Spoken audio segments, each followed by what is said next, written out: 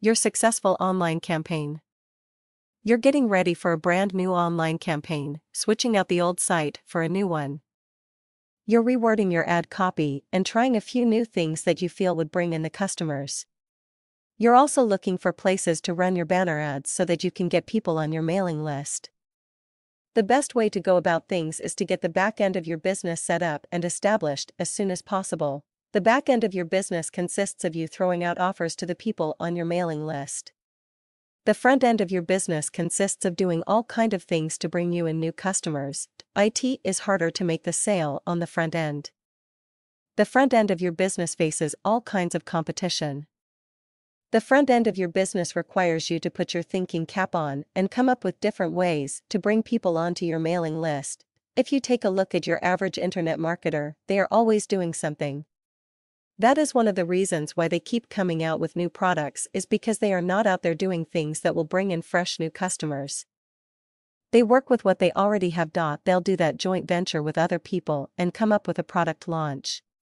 They don't really make that much money anyway. I had one person that did about $450,000 in sales.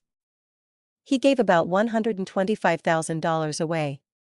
The price tag of $450 was split two ways, 50/50, which ended up with about a $162,500 profit on his end.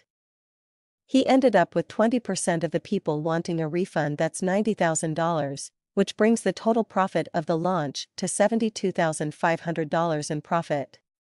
This person spent 3 months on the launch. Like I said, they don't really make as much money as you think they do. Doing product launches is not a bad way to boost your income a little bit once or twice a year, but then again, you can do the same thing with your brand new customers.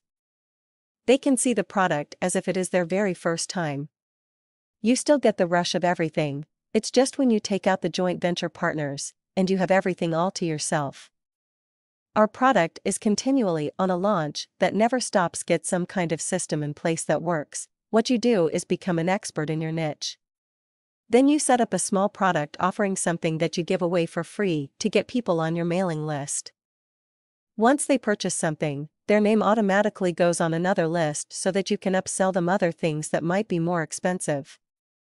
You're constantly progressing into something bigger and better. That is what you do with your online campaigns.